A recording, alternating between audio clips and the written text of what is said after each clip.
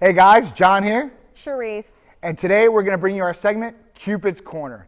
And this is all about having your relationship healthy and making sure it thrives. So I want to cover a couple points for you that me and Sharisse use to maybe help you guys out with your relationship, whether you're married, girlfriend, boyfriend, whatever it may be. A little bit about us. We've been together now, married for 12 years. We have a 10-year-old son, and we own a business together. And we've owned a business together, aka Thai Medical Center, for 7 years. And we've also worked side by side every single day, 7 days a week, 24 hours a day, every single day. Now, this might not be optimal for everybody, but this worked for me and her. There are some common things that you guys can improve on with your relationship by just incorporating some of these tips that we give you. And every week we'll give you some more tips to maybe help your relationship get even better, because that's what it's all about, progression. Everything in life is about progression. You always want to get better through time. Don't ever stay stagnant, because at that point things will be dying off, okay? So the first tip of the day is communication. Communication's key, I think, right? Huge. Being honest, not holding back, knowing exactly what your partner is thinking.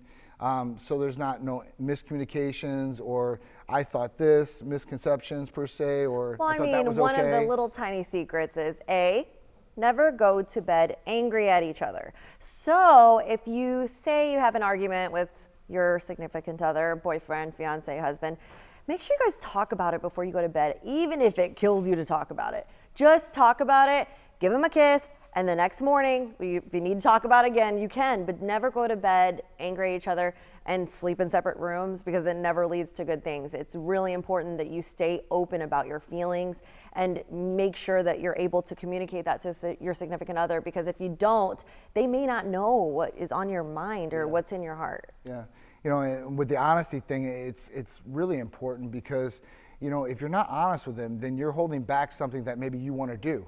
Or something that you want to say. And at that point, now think about what you're saying, because words can hurt just like fists, okay?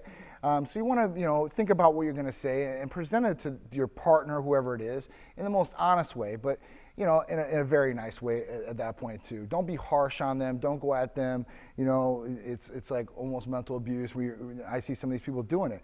Be honest with them, but tell them from your heart. And I think that they'll embrace that, and it will definitely benefit your relationship. It's definitely helped me and Sharisse for sure.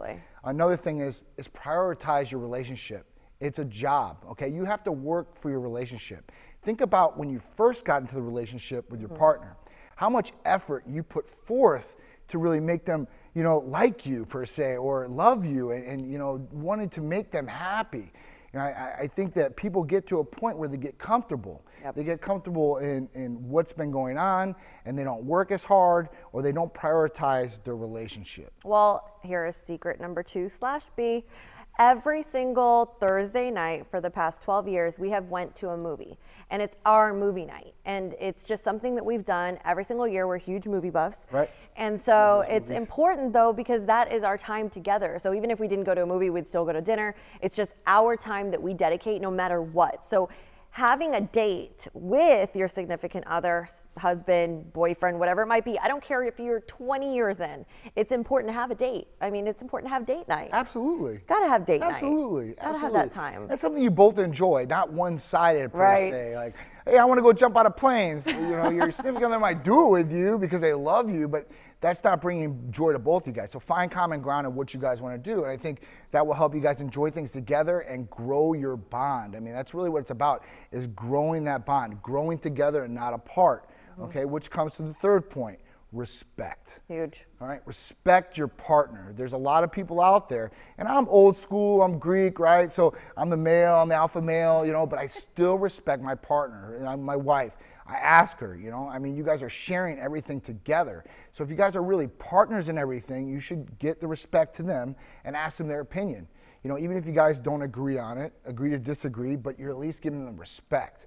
And I think that's in everything, whether it's our business decisions or our family decisions, it's always there, right? 100%. Another secret, number 3/C, is to make sure that you never argue in public, because that is considered disrespect to your partner. So if you have a disagreement and you guys need to talk about it, go to the car, lock up the car doors, get it out of your system, and do not argue in front of other people, because ultimately you will be disrespecting each other in front of other people. It's never a good thing. Absolutely. So these are a couple tips that we want to share with you guys. We're going to have this segment every show for you guys to bring you guys more successful tips on to benefit your relationship.